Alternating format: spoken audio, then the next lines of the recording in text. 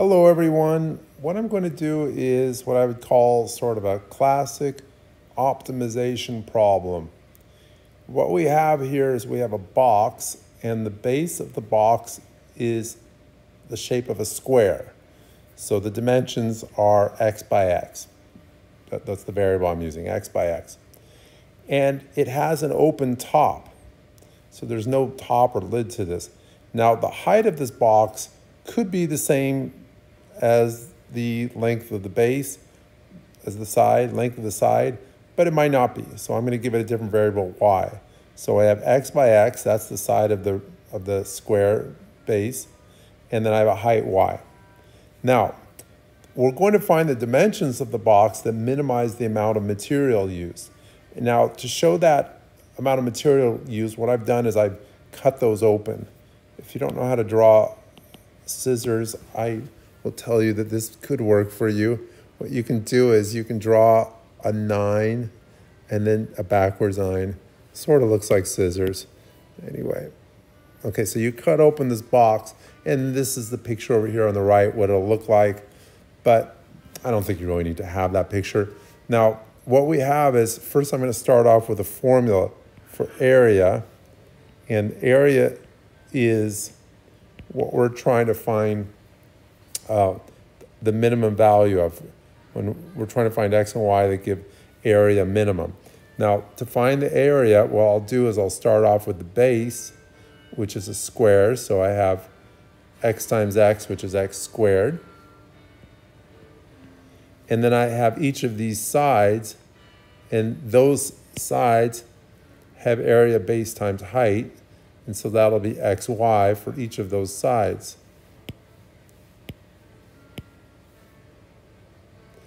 And again, I don't really think you necessarily have to have that picture that I'm drawing on the right-hand side. So you have x times y is the area of one of those sides, but there's 4 sides there. Okay, so that we're trying to find x and y that make area the minimum. The reason the problem says the amount of material used is they don't really want to say area, because you could think, well, there's an inside area and an outside area. So I don't mean that. I just mean, look at this picture on the right and the area of that region there. That'll be the amount of material used. And now what we also have is we have a constraint. And the constraint is the volume of the box. Now the volume is V equals, well, it's length times width times height. So this will be length times width times height. Oh no. Length times width times height. Okay, so in this case, it's going to be x times y. Those are our dimensions. And our volume is 32,000.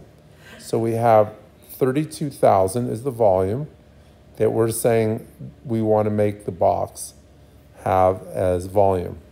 So that's our fixed amount of volume. And we're going to figure out what we can do with x and y to get 32,000. So for example, I drew the box like, as you can see in that picture, but maybe it's better to have a tall, thin box. So, that's what we're going to find out. We're going to work on that to find out what dimensions give the best box. But maybe it should be something like I'm trying to draw here, sort of a little bit clumsy, but maybe that's what it's supposed to look like. Okay, so there's different ways I can draw this box, but we want to find the box that gives and it still has area 32,000, but we want to draw the shape, get the shape, the dimensions that give the maximum, they give the minimum amount of material used. So maybe a tall, thin one, or maybe it should be, a sort of a wide box, and you just keep going on and all the different possibilities there. So that's what we're going to find out is which ones going to do the job for us. And what the heck happened there? Oh, well, that was sort of interesting. So,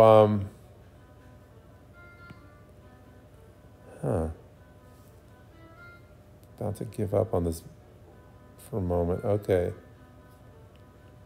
I shall just try not to be so perfect. Okay, so anyway, what's our box? What's it going to look like? Okay. So now, what we do is we eliminate one of the variables. See, we're trying to find x and y to make a minimum. First of all, why don't I just make x and y 0, right? Or very close to 0 to make a minimum? Well, there's a constraint that x squared times y is 32,000. I'm going to eliminate a variable. I'm going to start with this constraint, x squared times y equals 32,000. And I am going to get rid of one of the variables by first solving for one of the variables. So what I'm going to do is I'm going to solve for y. You can solve for x. I think it would be very inconvenient, maybe even lead to problems if we solve for x, because we'll have to take a square root. We have x squared equals this these 32,000 divided by y. You'd have to take the square root. I don't want to do that because I'm going to take the derivative later on. Okay, so that's why I don't want to do that. One of the reasons, at least. So now I have a equals x squared plus 4xy. That's from above. I replace y by 32,000 divided by x squared. I just plop that in there. And so we see that a equals x squared plus 4 times 32 is 128 with 3 zeros. And then there's cancellation with x and the squared. So that gives 128,000 times 1 over x. All right, that's our area formula. I'm going to make just a little note that x squared is concave up. Why do I know that? Because I know what a parabola looks like. I know parabolas are concave up. This is also for x greater than 0. We want dimensions that are positive. 1 over x is concave up when x is greater than 0. So I'm summing two concave up functions. That's going to give a concave up function. I'll state that without a proof, but that's true. Okay, so see what I'm getting here is I'm going to get a concave up function, and the critical number where the derivative is equal to 0 will be a minimum. So, all right, so let's go ahead and find the critical numbers. The critical numbers are found by finding the derivative and setting it equal to 0 and solving. All right, so what's a critical number? A critical number is when the first derivative is equal to 0 or the first derivative is undefined. It's values for x such that the first derivative is equal to 0 or the first derivative is undefined. Why are we looking for those? Because the derivative is equal to the slope of the tangent line. And where we want to find where the tangent line is horizontal. So we want a horizontal tangent line to find the minimum, and a horizontal line has slope 0.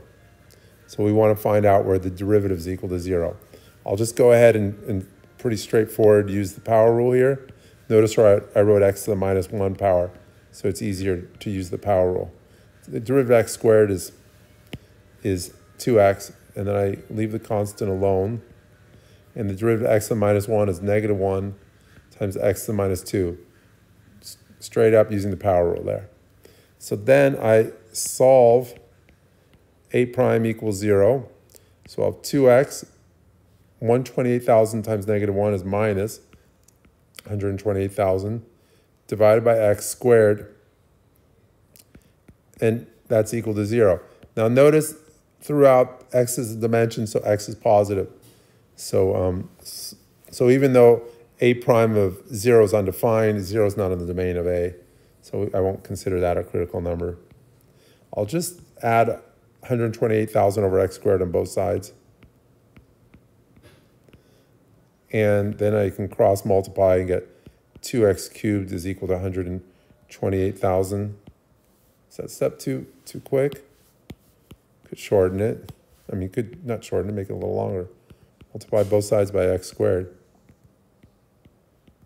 Then if I divide by 2, I get x. Okay, x times x squared is x cubed. Divide by 2, 128 divided by 2 is 64. I wrote this as 64 times 1,000 because what I'm going to do now is take the cube root of all this stuff. And I'm just going to point out that 64 is equal to 4 times 4 times 4. So the cube root of 64 is 4. 1,000 is equal to 10 times 10 times 10. So the cube root of 1,000 is 10. So we get x equals 40, and I believe it's centimeters. So that's one of our dimensions. And then we can find y by just plugging into our, we can find y by plugging into our constraint. Okay, before I do that though, let's just talk about something I would say is a little bit optional. What I'm going to do is I'm going to take the second derivative. And what the second derivative is going to tell me is it's going to tell me whether this function actually is concave up, whether it's concave up or concave down when x is equal to 40 centimeters. Okay, so I copied down what A prime is. One of the reasons I'm doing this is because it's easy for one. So like, if it were really difficult, I'd probably come up with some excuse for not doing it. Okay, the derivative of 2x is 2. The derivative of x to the minus 2 is negative 2, x to the minus 3. So A double prime is 2. Negative times negative makes positive. 128 times 2 is 256,000 over x cubed. Now, A double prime at 40 is something that I'm not really keen on calculating. But I don't really need to calculate it at all. What I need to do is just notice that it's greater than 0. Right? I mean, I can just see everything's positive there when I plug in 40. And so what that means is that, therefore, A is concave up. That is the conclusion from that, is that A is concave up. I already gave another argument for why it's concave up. A is concave up because the second derivative is positive. I'm not saying it looks like this parabola, but anyway, okay. So this is concave up. So therefore, I can just see, therefore, I'll say it's concave up at or near, around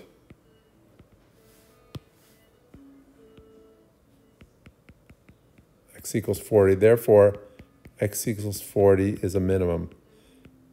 That is what I mean is a local min. That's the second derivative test. All right, you take the second derivative. If the second derivative is positive, that means that at a number like 40, that means that x equals 40 gives a minimum. The minimum, someone might say, is actually the value of the area. So I'll just say it gives a min. Even better, say it gives a local min, but it just gives a min. So that's my second argument for why this is concave up. And you maybe just go to the idea of the geometry of that whole problem to say that, look, x equals 40 has to be a minimum. So, it's easy to take the second derivative here. If it's difficult, then maybe you say, I don't want to do that. I'll figure out another way to find the second derivative, or to show that 40 is going to be a minimum. Okay, here I have my constraint. And I'm just going to find y by plugging in 40 here. But I'm doing it wrong. Okay, I put in x is 40. And so y equals 32,000 divided by 40 squared.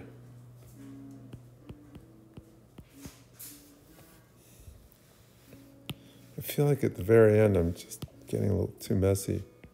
So y is 32,000. 4 squared is 4 times 4 is 16. 10 times 10 is 100. So I have those zeros. Without a calculator again, I think I'm onto something. I can get this. Cancel out the twos. 2 zeros, I mean. And 32 divided by 16 is 2. So I have 20 centimeters. And it's not really something I think I would have figured out on my own. Maybe. But I just think this is interesting to me, is that that the dimensions are, well, I have x equals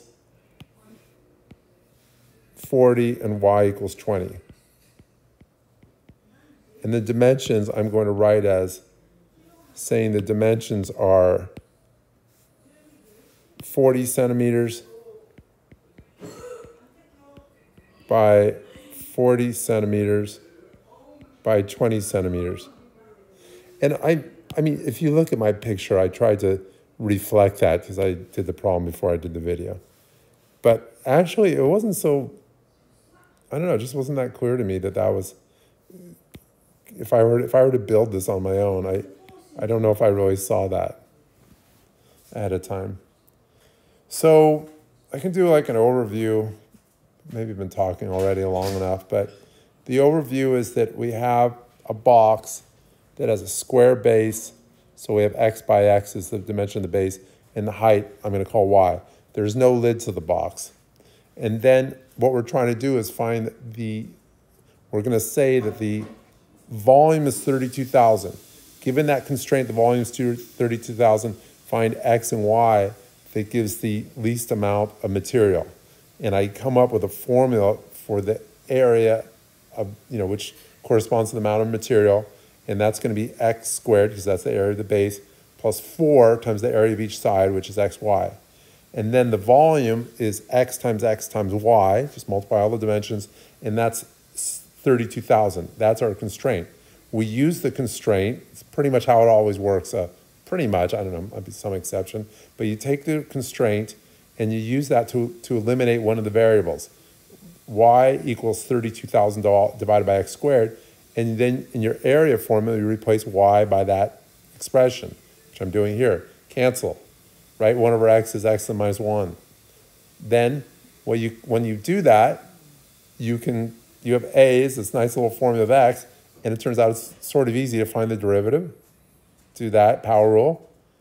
Then moreover, you set the derivative equals 0 to find out where the slope of the tangent line is 0, because that's going to give a horizontal tangent line, which will give a minimum in this case. Well, that's not that difficult to do. I mean, you get a nice integer for your cube root, and you get x is 40. Now, once you're doing that, you can go the extra mile and take a second derivative, and in fact, show that the second derivative is positive, meaning the graph's concave up, which means that x equals 40 gives a minimum. Then easily find y by plugging x equals 40. That gives 20. So here we have our dimensions. Epic. Turns out that the height is half of the side of the square base. Okay, that's all. Thank you.